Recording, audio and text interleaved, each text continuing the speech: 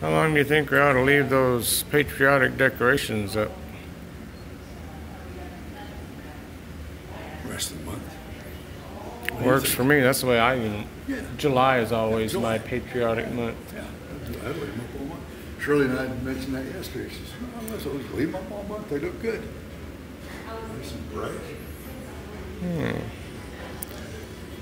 When I bring them down, I'll bring some spackle down and fill up those holes that the pins made. They're not very big, but in time they might We got add up. Well, we've got some paint back here. I want some extra paint. You ever use toothpaste? Oh yeah. Yeah. A lot. Me too. Yeah, it actually works really good. Yeah. I'm not sure if spackle's any better. I don't think so either. We're talking about filling up holes in the wall. I was told Ralph I would, when we get those flags down, I would bring some spackle down and put a little bit in the little holes. He does that in my house too. Yeah, we've got some. I don't know if the paint's down in the pit or if we kept some up above. Utility room there. Have you worked out? Somewhat. But they think the way I do about July being the patriotic month. We leave up your 4th of July decorations for the whole month. Last year, I think it was September before I took our flags down at home. So this is the way our dining room looks. Since we've opened again on the 1st of July and allowing people to come into the dining room once again. And as you can see, there's a considerable distance between the chairs.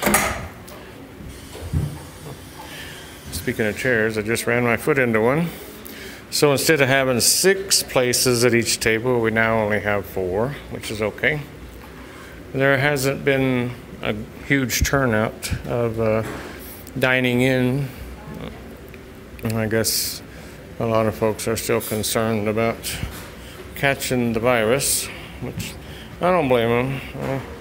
I don't want the virus either. But anyway,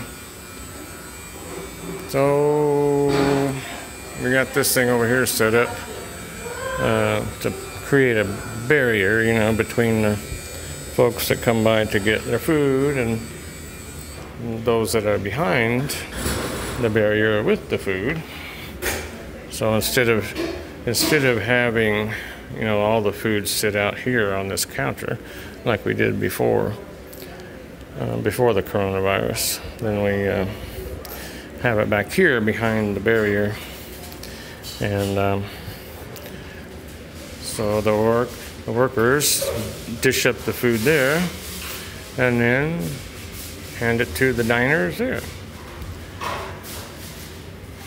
And so